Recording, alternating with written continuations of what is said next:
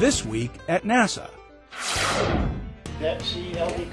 The glass burst monitor on NASA's Gamma Ray Large Area Telescope is up and running. Scientists and engineers at the Glass Burst Monitor Instruments Operations Center at Marshall watched as the instrument successfully powered up. GLAST, launched June 11th in a circular orbit 350 miles above the Earth, is in a 2-month checkout phase. When it's fully operational, GLAST will be the world's premier gamma-ray sensing scientific instrument, capable of providing the widest coverage of gamma rays ever available with a single spacecraft. Alpha 4, okay, Alpha 4, 23.5. 23.5 is going in. The last time human hands were placed on the Hubble Space Telescope was in 2002, when the STS-109 crew completed the 4th mission to service the Space Telescope. Good job. This fall, the crew of STS-125 makes the 5th and final mission to service HST. They'll take more than 22,000 pounds of fresh batteries and updated scientific equipment for the telescope on their journey aboard Space Shuttle Atlantis. To prepare for the mission, the crew is undergoing intensive training that includes getting familiar with Hubble's flight instruments, hardware, and the tools they'll use during the servicing. During the 11-day stay on orbit, the STS-125 crew will perform 5 spacewalks. Astronomers hope that repairs will keep Hubble operational through at least 2013, allowing it to continue to capture important data and spectacular images.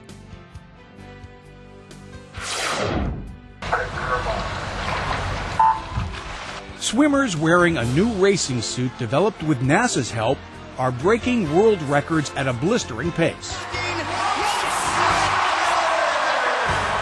The Speedo Laser Racing Suit was unveiled in February, and since then, 40 of the 44 new world records were set by athletes wearing it. Aerospace engineer Steve Wilkinson at the Langley Research Center tested the suit's fabric in a wind tunnel.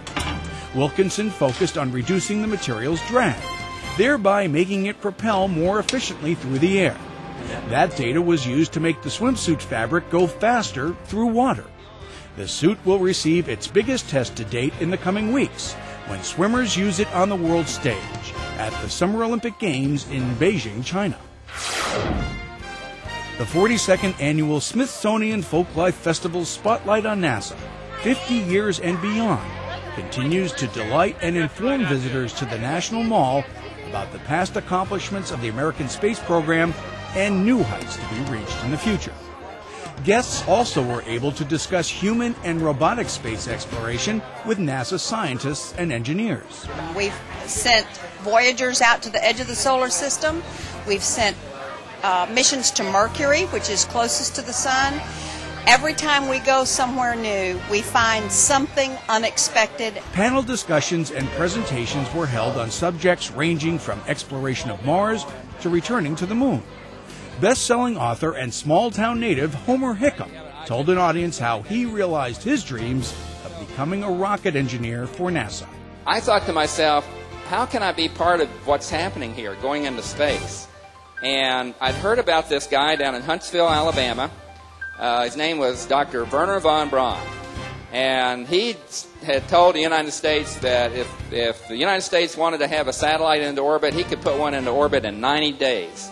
And I thought to myself, that's it. I need to go get a job with Wernher von Braun. NASA's exhibits and demonstrations provided inspiration for at least one next-generation explorer. I really like the telescopes because they give all of the pictures and that we see every day in the news. And I really like studying about space. The nation of Bhutan and the state of Texas were also featured at the festival. The 4th of July holds special historical significance for NASA. On this date in 1997, Mars Pathfinder used a parachute and airbag system to safely land on the surface of the red planet.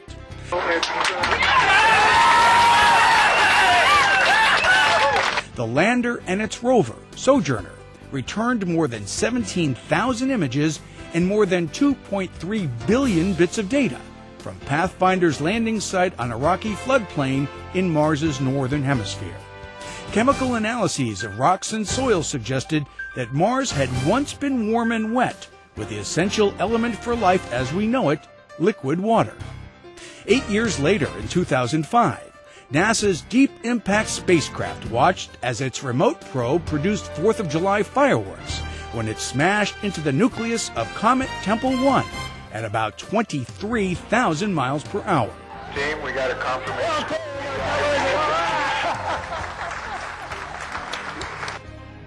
Deep Impact observed the demise of the 820-pound impactor and relayed back to Earth valuable scientific data and spectacular images of this deep space collision. And that's This Week at NASA. For more on these and other stories, log on to www.nasa.gov.